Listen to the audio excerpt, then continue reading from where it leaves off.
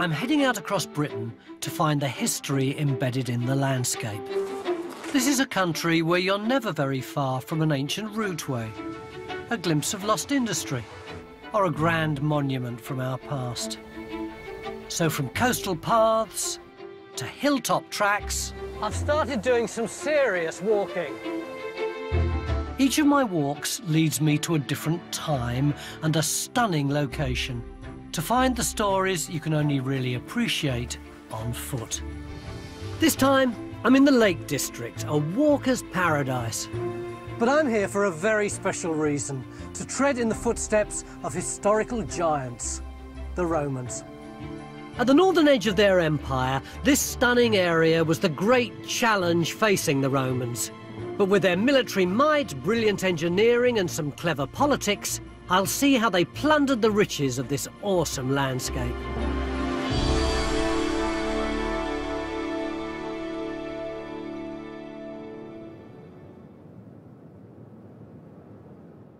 The Lake District National Park attracts millions of visitors each year. But 2,000 years ago, the task facing the Roman invaders was conquering and then controlling this unknown landscape. From their arrival in 43 AD, it took the Romans nearly 3 decades to push this far up the country. Just to the north of here, they would famously go on to build Hadrian's Wall, the boundary of their empire, leaving this area as the northernmost outpost of Rome. My 54-mile walk is a remarkable Roman road trip across the highest ground in England. I'm starting my most challenging walk to date at Penrith and nearby Broome Castle. As much a gateway to the lakes today as it was for the Romans. From there, I'm heading into Lakeland, to Ullswater, to pick up an extraordinary Roman road built across mountaintops to help conquer this territory. Day 2, and I'm exploring mineral-rich valleys to find out how the Romans exploited their new province as I make my way to the heart of the lakes at Ambleside.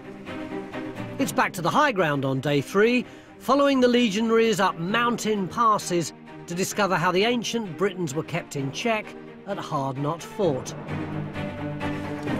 My final day should be plain sailing, downhill to the Irish Sea and Ravenglass, the key Roman port that connected this region with their vast empire.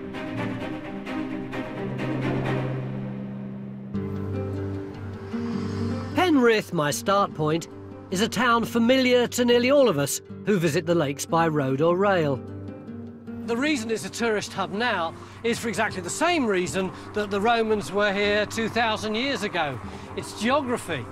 With the Lakeland fells over there, the Pennines over there, it's the perfect junction. But Penrith hardly reeks of Romans. So I'm heading to the edge of town in search of something a little more ancient. Not the prettiest stretch of my walk, you should know, but it's vital if I'm to find the Roman gateway to this area. And here it is, Broome Castle. It doesn't look particularly Roman either. In fact, it's 13th century, built by the High Sheriff of Cumberland, a defence against marauding Scots. Apparently there's more to Broome Castle than meets the eye, and the clue as to what it is up there.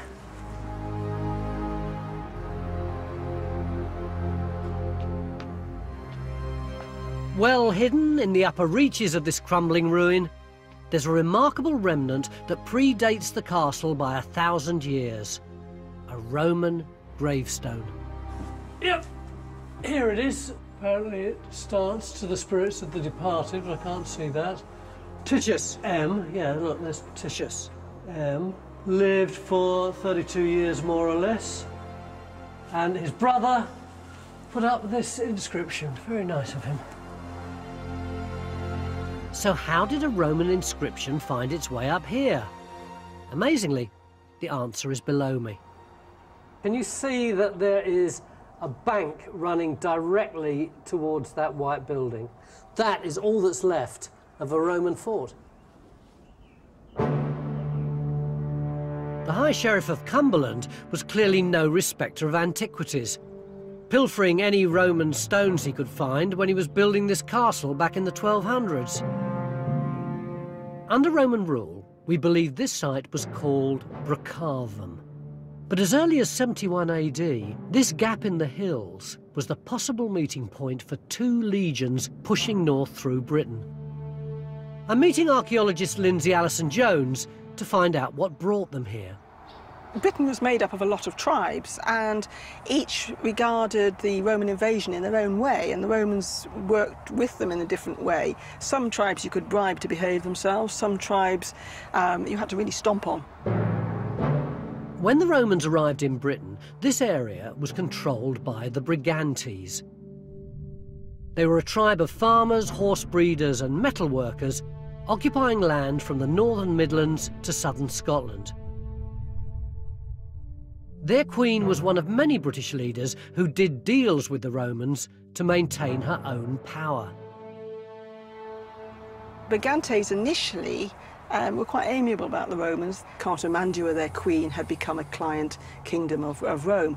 But her husband didn't enjoy this at all. He rebelled against both his wife and the Romans. And that meant that there was danger up here. The Romans no longer had a friendly buffer tribe between them and the people up in Scotland. And so they really needed to be sorted out. What size of army did the Romans bring with them when they came? In the Lake District, we know there were two legions. There was the 20th Legion under Agricola coming up the west side, and there was the 9th Legion under Cerealis coming up the east side. So how many men would that have been? Well, it's 5,500 men per legion, plus hangers-on and extras, baggage trains, all the rest of it. So it would have been an enormous campaign. I mean, the locals must have been horrified at the sight of all these people surging up inexorably. The scale of this military deployment is quite extraordinary. 11,000 troops. An invading army half the size of the local population at the time. But these Roman legionaries weren't just systematically suppressing the Brigantes, they were also busy building. Roads are essential. You have to build roads as soon as you possibly can, because that's the way you get your troops backwards and forwards, that's the way you get your supplies through. So Roman roads were a priority. Get those built and you had control over the area. And today, routes originally engineered by the Romans have become this area's greatest transport arteries. The M6 running north to south, and the A66 running east to west.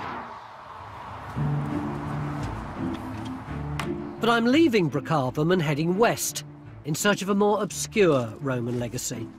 The highway they'd create through the heart of our national park all the way to the Irish Sea. The gentle valley of the River Emont was their initial access to the Lakeland Mountains, a route which enabled them to monitor a traditional meeting place.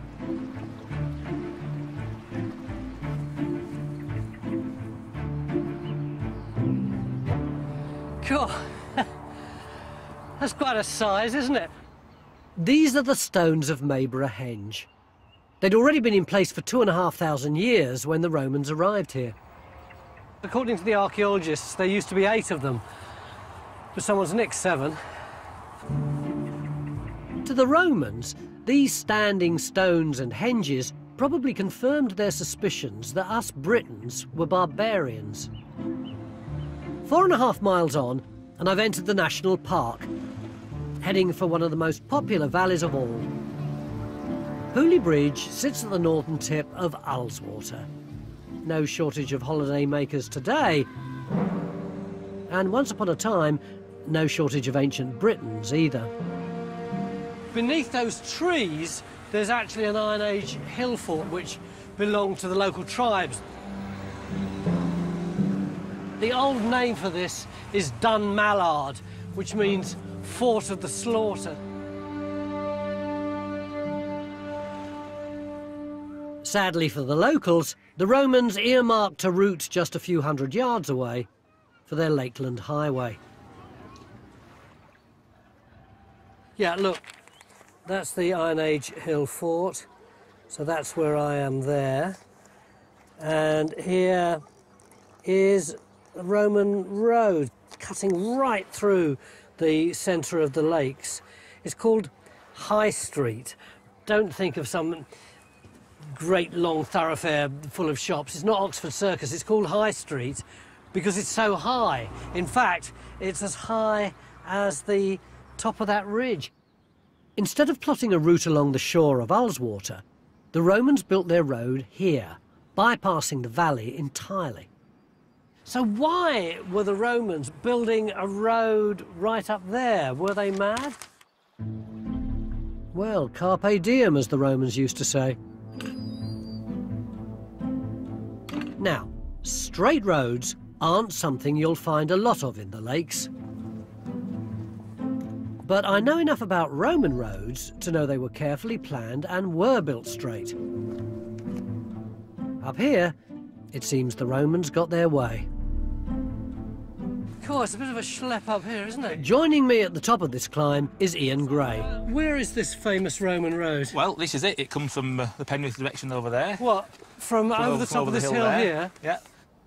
This is High Street, a remarkably straight 23.5-mile route between the Roman fort of Bracavum and the heart of the lakes. The route's been in continuous use for nearly 2,000 years, with thousands of walkers still benefiting from its Roman engineering. You know what I've just noticed? How incredibly boggy it is in the ditch, whereas here it's rock hard. It just shows you how well the Roman road was constructed, even after 2,000 years. This naturally waterlogged area still has this sort of raised causeway running through it. Yeah, you can see here, can't you, where it's eroded, it's immediately reverted back into being bog again. Yeah. Like hundreds of footpaths around the Lakeland Fells, High Street's popularity means it's in regular need of repair. This vital work is carried out by Ian and the Fix the Fells team. We actually use the Roman techniques because they turn out to have been really sort of handy way of creating a dry path. The Romans sort of tended to build roads according to the materials they had nearby. Yeah, this is the surface material which would have been dug from the ditches either side. Yeah, this is the pinnel. This is the product of the glacial action producing this boulder clay material. This is quarried out and just laid on the surface. When mixed with water, it actually resembles wet cement, and as it dries and hardens, it forms a really hard-wearing surface. You can actually see it is really, really resistant. We sometimes use machinery. A JCB will sort of go along digging out the ditch, gathering stones and building up a mound and then flatten it. Whereas in the Roman times, they just had people with picks and shovels to do it all by hand, so it's quite remarkable that they actually managed to create these mile after mile. Once you've got here, the Roman strategy really makes sense. From over 2,500 feet, this road gave them commanding views over the territory.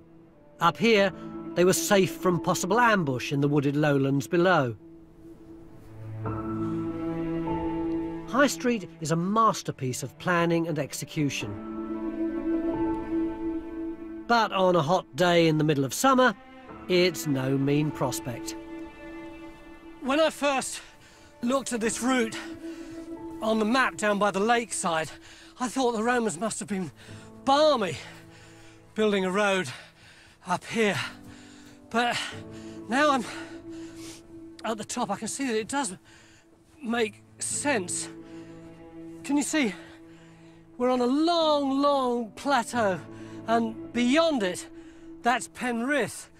All you needed to do was to get up onto this plateau, and then you've got mile after mile after mile of relatively flat ground across the fells to carry your weapons and your equipment.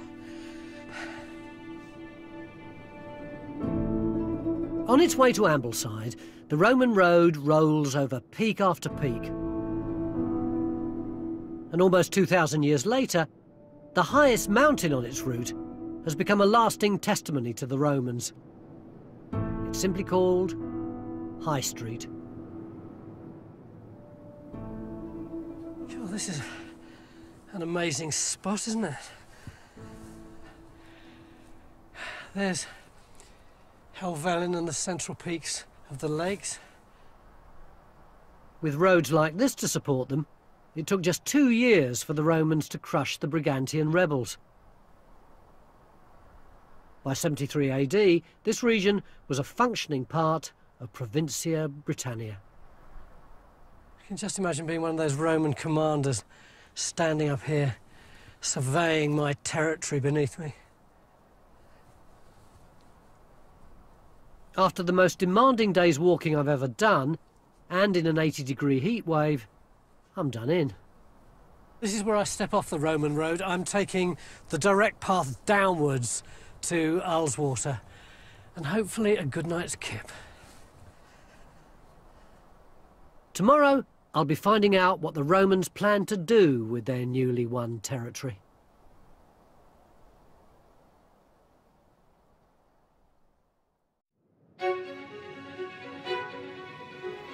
It's day 2 of my Roman road trip across the Lake District.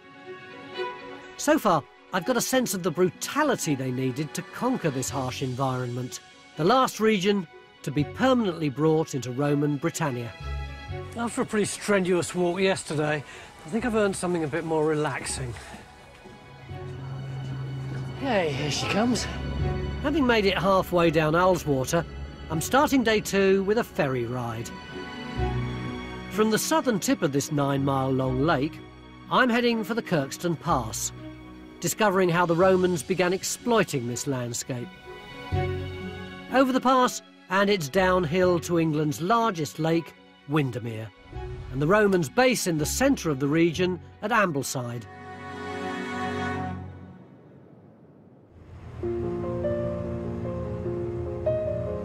The Ullswater steamers have been ferrying tourists and walkers up and down this valley for over 150 years.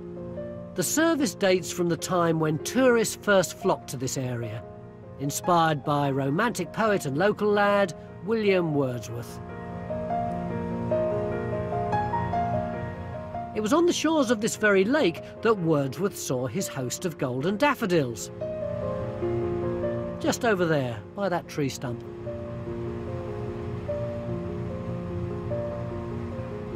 I'm getting off at Glen Ridding at the southern end of Ullswater. Thank you, right. Heading southwest parallel to my route yesterday, with the Romans' High Street way above me.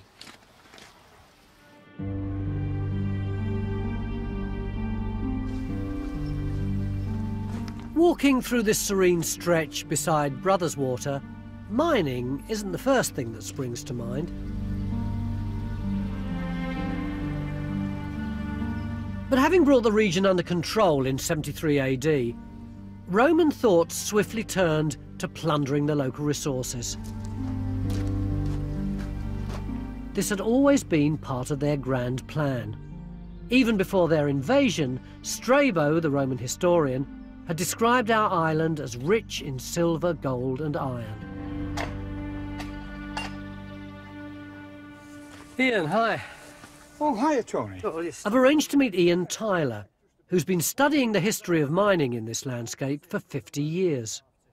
In the Lake District, we had round about 20 different commercial minerals, and probably the most predominant that they would have been interested in is the lead.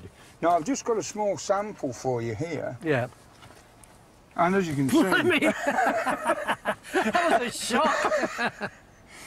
And you can that see is so heavy, isn't it? How beautiful it is. Yeah. But I mean, this is your roofing. They certainly had windows, they certainly had pipes. Yeah. And this was a very, very important resource.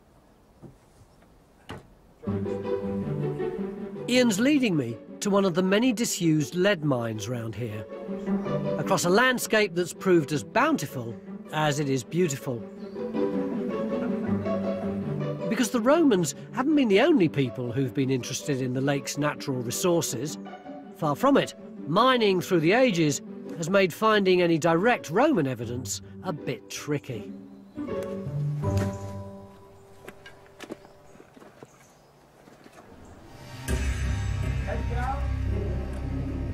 But here at the 17th century Hartsop Hall mine, you can still see evidence of traditional mining techniques similar to the ones the Romans used.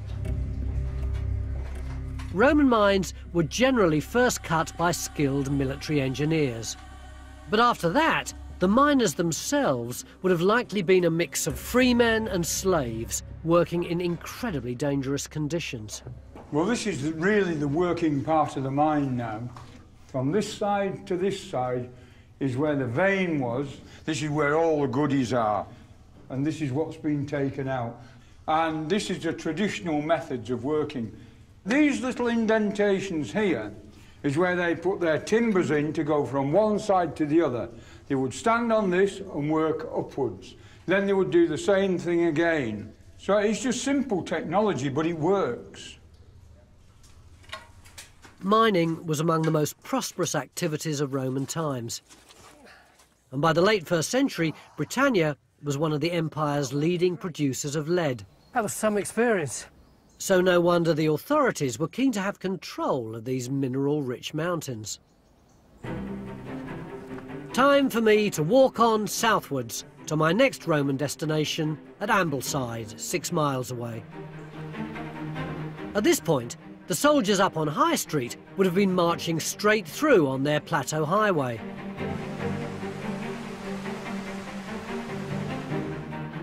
But for those of us foolish enough to have lost all that altitude, there's the small matter of the 1,500-foot Kirkstone Pass to get up and over.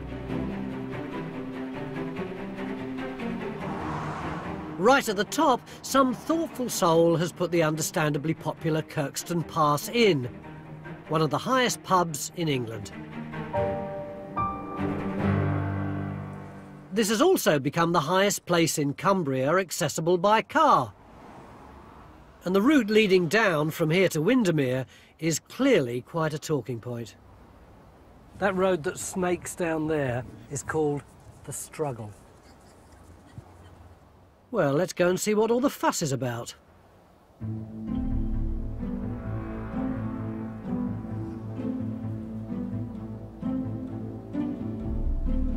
I've walked quite a few kilometres today, and the going uphill has been fine, no bother at all, but coming down now, my calves are starting to wobble a bit. There's a certain cumulative effect that takes hold after 2 days walking round here. But, as Wordsworth himself once wrote, "Who comes not hither, ne'er shall know how beautiful the world below."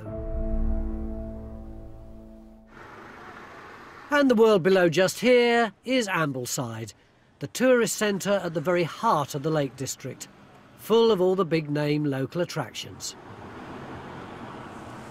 Most people know that Beatrix Potter lived in the Lake District and set her books here, but what not everybody knows, and maybe she didn't know either, was that her rabbits were Roman, or at least they were descended from Roman rabbits, because it was the Romans who brought rabbits to the Lake District, and now they've even got a Latin version of Peter Rabbit, Fabula de Petro Cuniculo.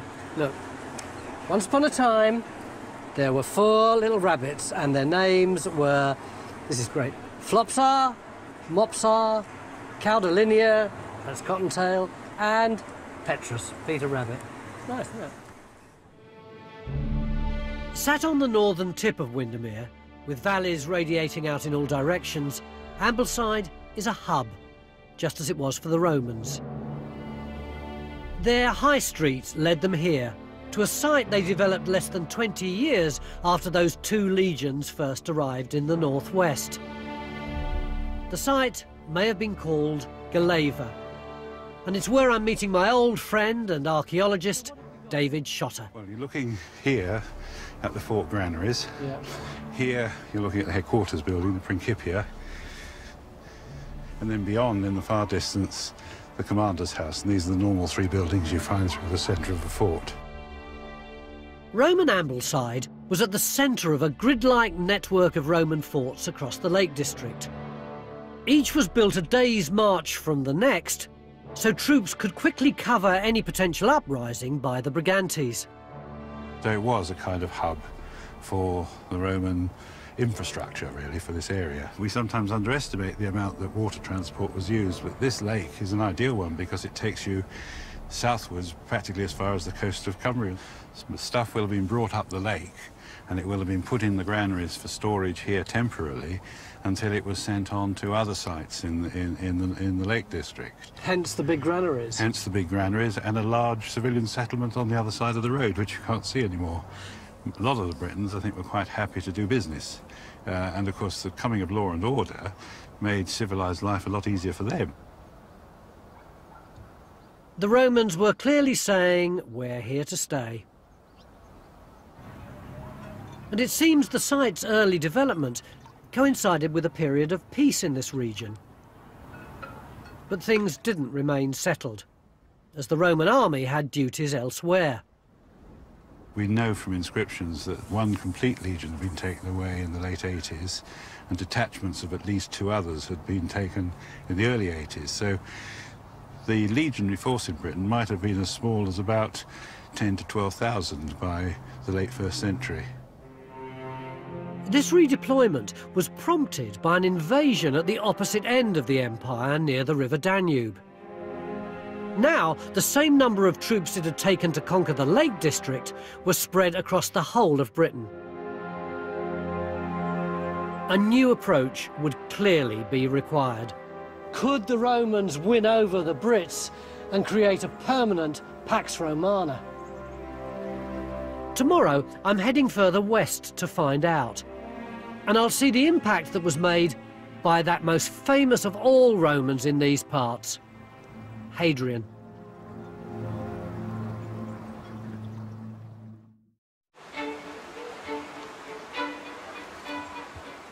I'm on a quest through the Lake District, finding out how the Romans conquered and then controlled one of the toughest regions in their empire. Well, after 2 days walking, I've got to give them roads, forts and mines.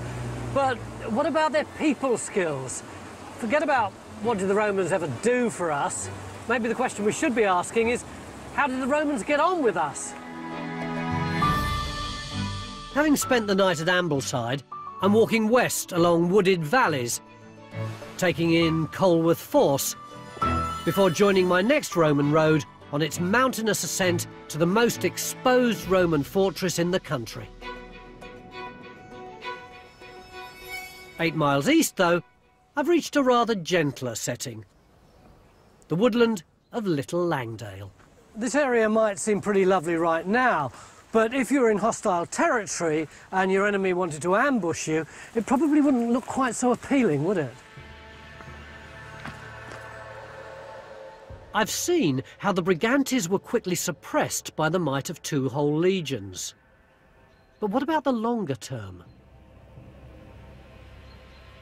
I'm meeting Richard Hingley near the waters of Colworth Force to find out how ongoing local relations fared. The Romans probably had quite a lot of difficulty with these sort of landscapes because it's very hard to keep order, to observe and keep control of people. In Germany, the Romans run into real trouble in the early 1st century AD when they send an army beyond the Rhine, and basically they're marching through forests and they get ambushed and the whole Roman army is wiped out. Do you think that the reason that the Romans sent such a big army into the Lake District was that they knew if they were coming somewhere like this, they ran the risk of being hammered as they had been on the continent? Yes, the fact there's a military presence here into the 4th century rather does suggest that the Romans are having trouble with containing and controlling this particular landscape. So the lakes under the Romans remained something of a military state, but that didn't stop them trying to integrate properly with the locals.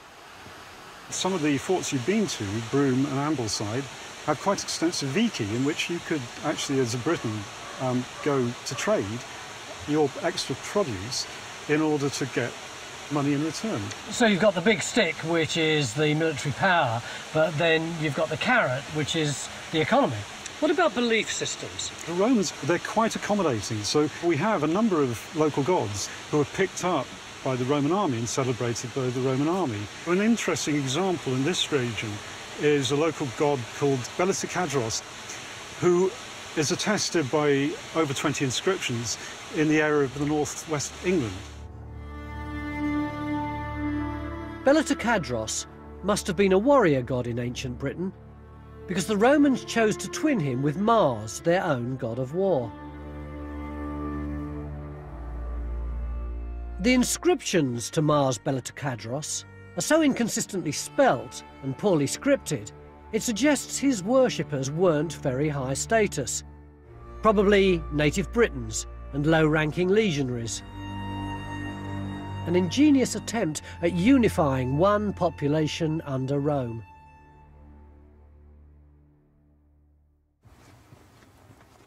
But time for me to leave the forest and head on through Little Langdale to perhaps the most famous access route in modern Lakeland. The doubleheader of Rhinos and Hard Knot Pass. This ridiculously demanding road has a near legendary status round here, famed for catching out all manner of travellers. And of course its origins are Roman. Whereas High Street brought me into the lakes, this is my route out. The original artery between the Roman hub at Ambleside and the coast. Here, the challenge isn't so much altitude as pure gradient. At 1 in 3, the road vies for the title of steepest in England.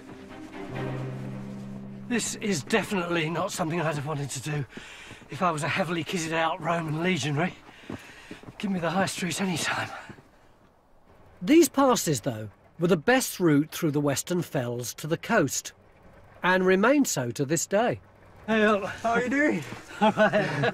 Good to see you. I haven't got a bottle of water, I'm afraid.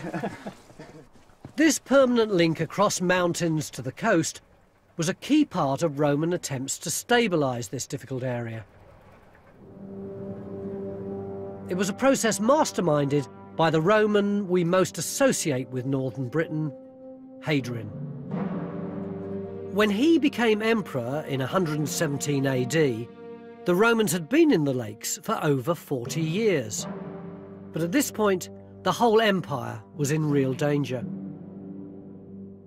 Hadrian's predecessor had pushed the boundaries of the Roman world further than ever before, from the lakes all the way to the Persian Gulf. The legions were now overstretched. Rebellions raged in several provinces, and round here the Brigantes, possibly in alliance with their neighbours in Scotland, were causing trouble again. The lakes needed policing. And that is a serious police station. Hard Knot Fort is the only Roman mountain fort in Britain. Built on a rocky spur at an altitude of 800 feet, it commands views all the way to the coast. What a stunning fort this is. It's just great, isn't it? It's amazing. Lying just yards off Hard Knot Pass, it's extraordinary how few Lakeland visitors seem to make it here. But it's where I'm meeting National Trust archaeologist Jamie Lund. The fort is believed to have been founded round about AD 120. I think this fort is less about campaigning and conquest and more about maintaining control over a territory. Do we know who the people were who manned this fort? This fort was constructed by the 4th cohort Delimatris, which is basically the 4th cohort of the auxiliaries raised from Roman Dalmatia. It includes those countries that we'd call today Serbia, Montenegro, Croatia. That's the other end of Europe, isn't it? Why would they have done that? The Roman military were very clever. If they'd had a successful conquest of one area, they might try and encourage the people who have been newly conquered, all those fit fighting men, to join the Roman military machine and be posted somewhere to remove them from the temptation of causing more trouble for the Romans back at home. But it must have been hard for them here. I mean, Dalmatia, I always think of that as the Adriatic coast and summer holidays. It must have been a huge culture shock to them. We know that the Roman soldiers stationed on the northern frontier of Britain often requested supplies from back home, favourite foods, favourite sauces, spices, even socks to keep their feet warm. It wasn't just the cosmopolitan Roman army who had to front up the Lakeland weather. Hadrian is almost certainly the only emperor who ever visited this region. And it was he who decided a line must be drawn, quite literally. The stretched Roman machine had proved incapable of taming the Scottish mountains and their tribes, and a wall would now be built just 40 miles from here, separating barbarians from Romans. At the Irish Sea, Hadrian's Wall gave way to a series of naval ports and lookout towers known as the Western Sea Defences. That's where I'm heading tomorrow, westwards towards the sea. Because the port that was built there was of fundamental importance. It turned this whole area from just being a rural backwater into part of the Roman Empire.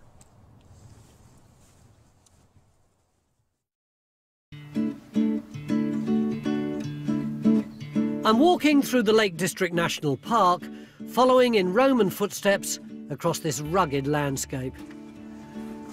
Beginning of my final day's walking, and the bad news is that the sky's really clouded over and there's drizzle in the air. The good news is the change in terrain. That's the mountains I was walking over yesterday, but the Roman route today is much, much flatter. Rest my poor old legs. After a night's rest in Upper Eskdale, I'm setting off west through the aptly named village of Boot towards Muncaster Castle, exploring how Romanised the Lake District became as I make my way to their port at Ravenglass, the region's connection with the wider Roman world. But before all that, I'm hitching a lift on board something rather special. Isn't that the cutest train you've ever seen?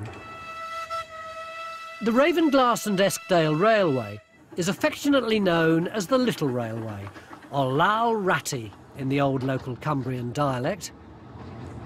Nowadays, this narrow-gauge steam railway is one of the most popular tourist attractions in the area, and quite rightly so, in my opinion.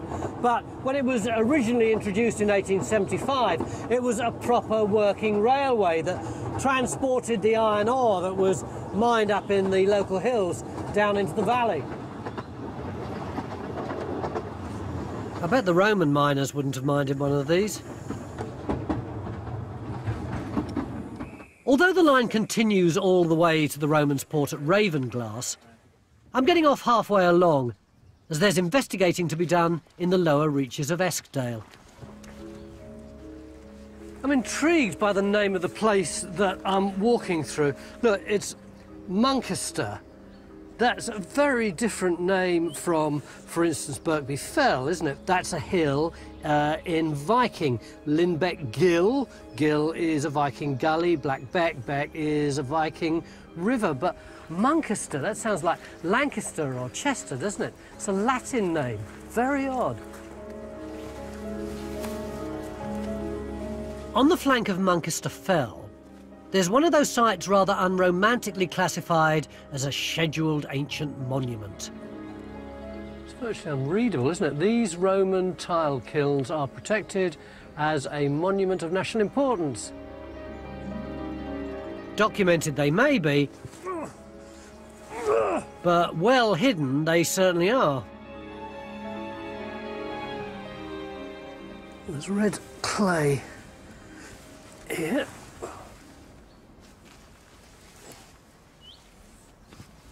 Yeah, look, can you see here? A row of tiles like there. So, presumably this thing could be a kiln? Oh, yes, look. They've got to be bricks or tiles, haven't they?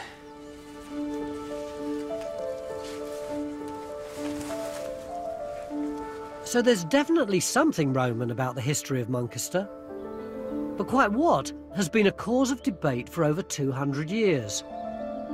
The debate centres on this place, Muncaster Castle. This has been home to the Pennington family for at least 800 years, and I'm here to meet the current owner.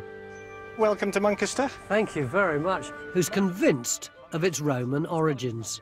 Now this was found in the foundations of the old Sparta castle, the medieval peel tower, by Lord Muncaster at the turn of the 19th century. We have this beautiful coin of Emperor Theodosius dating from AD 380 or thereabouts. The experts who poo-poo the idea say The aristocrats were always trying to show they came from a long lineage, and sometimes they bought coins and happened to find them in their foundations. Is there anything in the shape of the castle that would indicate that it had a Roman origin?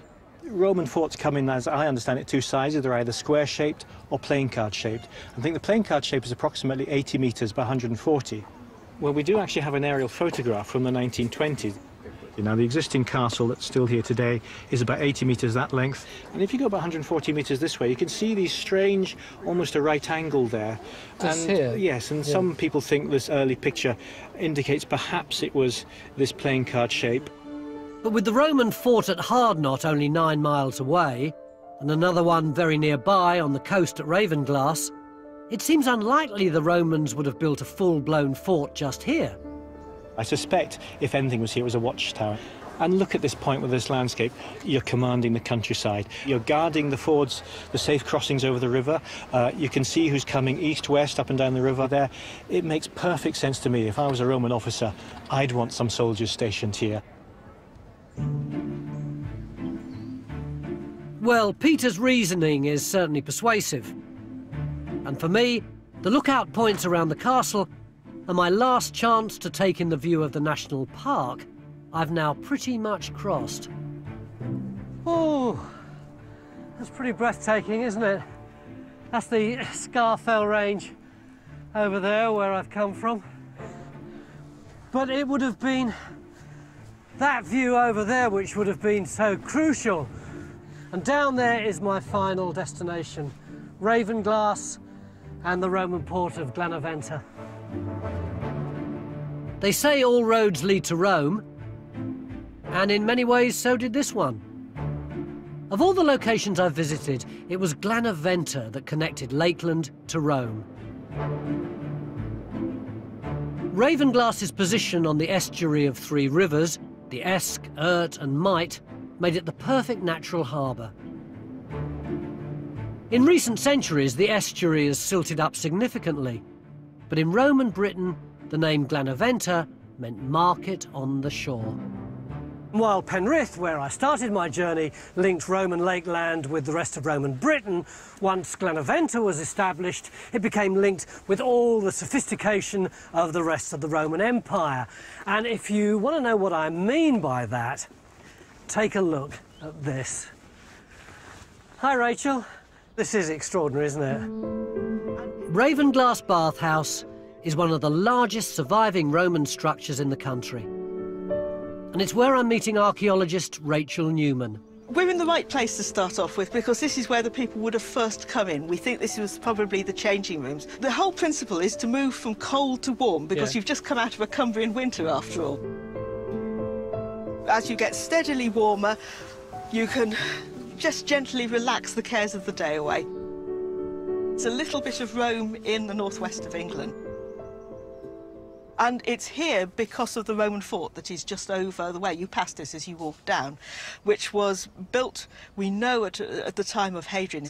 And whilst this is for the soldiers, other people could use it as well at certain times. Who would those other people have been? Well, people who were attracted by the whole concept of Romanitas. It might be the edge of empire, but just because it's on the edge, it doesn't make it any less Roman.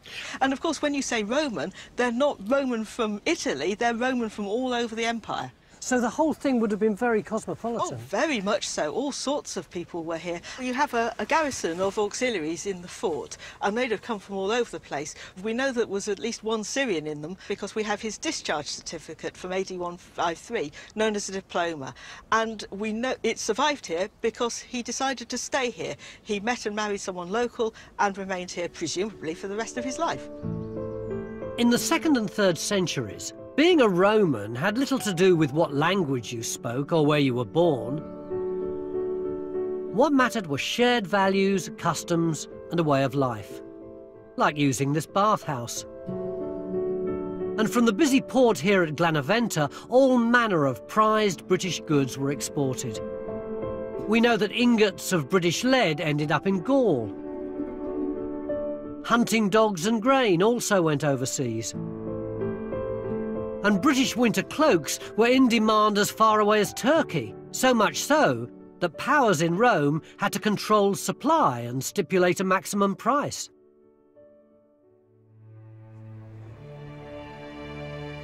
But by the mid-4th century, all this would draw to a close, as the central authority in Rome began to disintegrate. Raids by Irish pirates signalled the beginning of the end of the Roman Lake District. And in 410 AD, the Roman military protection of Britain was officially withdrawn. What I found really fascinating on this walk has been the sheer scale and endeavour of the Roman conquest of the Lake District. After the initial fighting, they really tried to get people involved in their world. And what a world it was. It's amazing to think that for 300 years, this much-loved national park, with its almost forgotten coastal village, was a buzzing, commercial and sophisticated part of the great Roman Empire. Standing here in the second decade of the 21st century, with a warm evening breeze and the water lapping at my feet, I can only just about imagine what fabulous riches came and left here nearly 2,000 years ago. If you want to follow in my footsteps, you can download a guide to my walk by going to www.channel4.com. Tony's back tomorrow with a Time Team special. Have the history books got it wrong on the location of 1066, the lost battlefield at 8? But coming up, from penny arcades to global domination, from geeks to mainstream, get ready, Player One. Charlie Brooker's How Video Games Changed the World.